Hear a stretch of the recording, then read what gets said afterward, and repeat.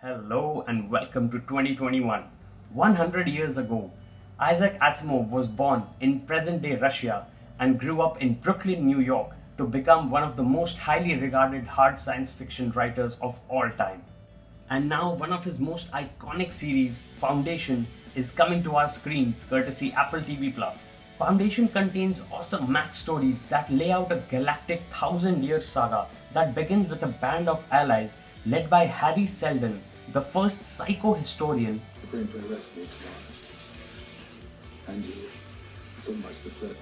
who undertake the responsibility of ensuring that humankind survives the collapse of the Galactic Empire, not to be confused with the evil arch-enemy in the Star Wars universe.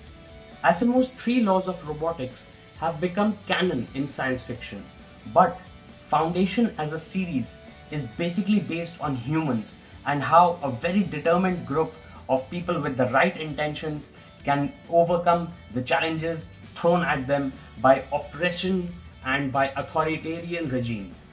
That is why you don't need to be an aficionado of science fiction as such to watch this series, because it's going to be a human drama which evolves around the fight between religion and technology.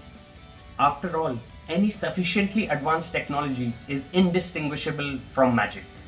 The drama part is going to come alive because of a very talented ensemble of cast members led by Jared Harris, who is going to be playing the protagonist, Harry Seldon, as I said, the first psychohistorian in Isaac Asimov's Foundation series. There is also Lee Pace, who is famous for playing Ronan the Accuser in the Marvel Cinematic Universe, as well as Elven King in The Lord of the Rings. There is a lot of diverse and new talent in the cast as well, like Lou Lobel and Leigh Harvey. They are going to be very ably supported by established actors like Laura Byrne, Terrence Mann, and Harry Potter child actor Alfred Enoch, whose name reminds me of a chronicom on Agents of S.H.I.E.L.D., but that's for another time and another video. Going by the casting available on Apple TV, it's apparent that there is going to be some gender reversal of roles, because Foundation series was kind of criticized for not having enough female strong characters. Asimov himself acknowledged this, and actually it's a good step taken in Apple TV Plus's usual direction of inclusion, which is an awesome Max thing to have. The pivotal characters of Salvor Hardin and Eto Demerzel are going to be played by ladies.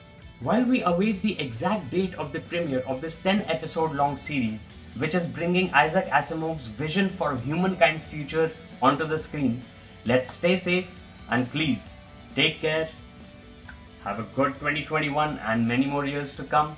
See you all next time. Thanks for watching.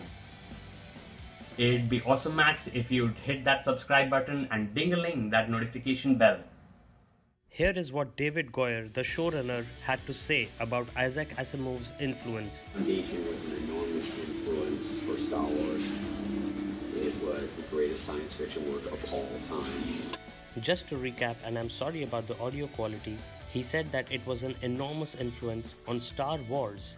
So there we have it. Let's look forward to an awesome Max series coming on Apple TV Plus soon enough. Goodbye and thank you once again for watching.